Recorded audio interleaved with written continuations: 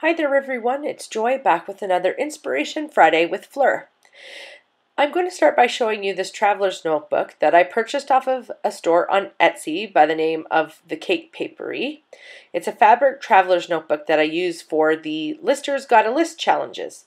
Now I have no affiliation with the Lister's Gotta List challenge brought to us by the Reset Girl.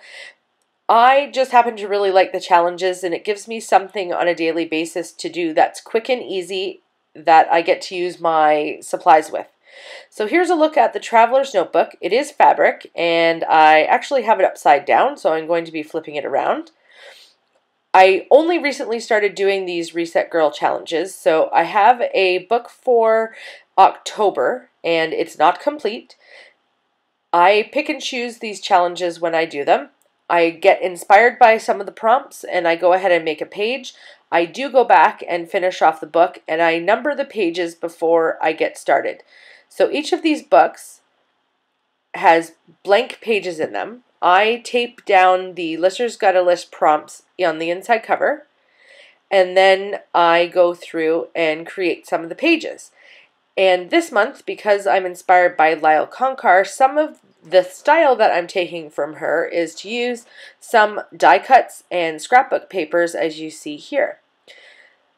Let's check out some of Lyle's pages.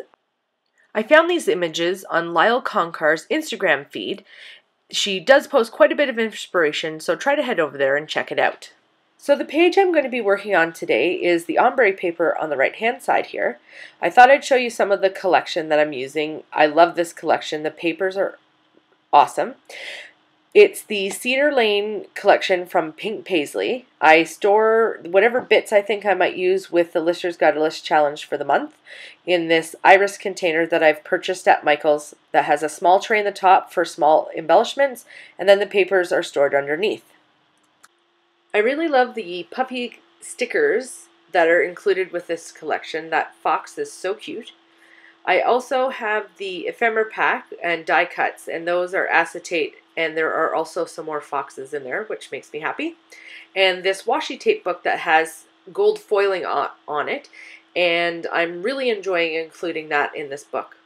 I have a stamp set of leaves that I've pulled from my stash and used some coordinating ink colors, some washi tape because you know I have a lot of it.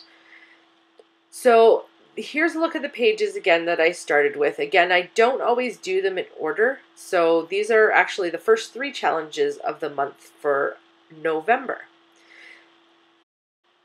So off camera, I searched through the die pack and found the banner and the floral. I stuck the clear label prompt onto the banner die cut and also cut down a white piece of cardstock to 3 inches by 4.5 inches. I pre-wrote my list so I knew how much space I needed, and now I'm going to go through and actually just stick things down. Now I normally use a trusty glue stick to stick everything in these books, but I've run out, so I'm going to use some double-sided tape or the liquid adhesive that I've shown. I'm going to move into fast forward again and put the page together. Now in the process of watching this video back, I remember why I like using glue sticks over double-sided tape. Those finicky contact papers just always seem to cause a problem for me. Anyway, I'm going to move on to searching for some die cuts, and I go through the package. I find a couple, and they don't actually end up making it on the page. I do end up stapling one below the fabulous.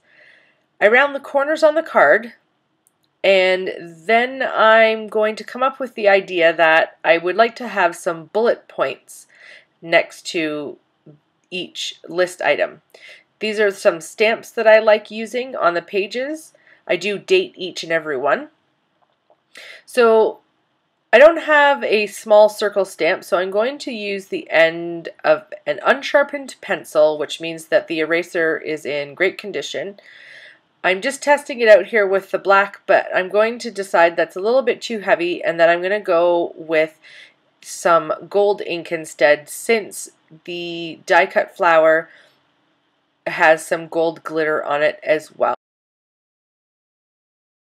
Here's a look at the page once I've gotten all the journaling down and the bullet points done with the gold ink. I am going to do the final touch, which is very much a Lyle Concar standard. She does like to use a black pen to outline things, and I have to say, after doing several pages with this, I really do like the finished look. I'm going to go over each of the lines a couple of times on the outside just to give it a little more of a messy kind of feel, and then that will take care of this page. Thank you so much for stopping by and checking out another Inspiration Friday video with Joy and Fleur. Be sure to check in the description box below for the link to Fleur's channel and check out how she was inspired by Lyle Concar this week.